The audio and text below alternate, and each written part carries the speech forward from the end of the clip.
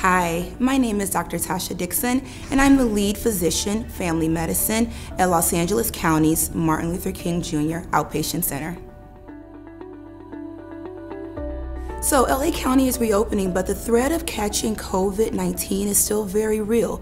It's extremely important to remember to still wear your face coverings, to practice social distancing, and to practice hand hygiene, hand washing when at all possible.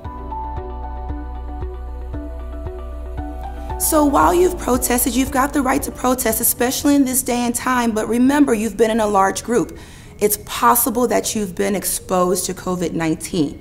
We recommend that you quarantine for 14 days or 2 weeks and that you stay at home during this time, just emphasizing self-quarantining at home. We recommend calling your doctor if you develop any symptoms, which include fever, cough, shortness of breath, chills or repeated shaking with chills, unexplained muscle pain, sore throat, or new loss of taste or smell. If you develop any of these symptoms, we recommend calling your primary care doctor or calling 211 for more information in regards to testing. Absolutely. First, we recommend calling your doctor, calling your primary care provider for more information about testing. If you don't have a primary care provider, please consider calling 211 and we'd be happy to get you connected with one.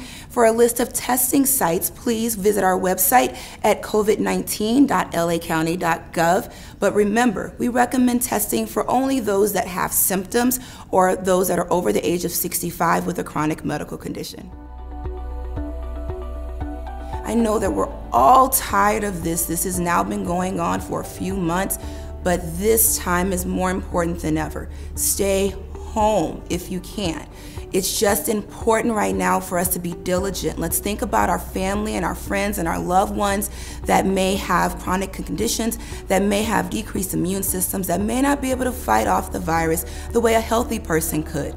We're in this together. If you need us for your medical needs, we're here. Los Angeles County is here to serve you. We're in this together.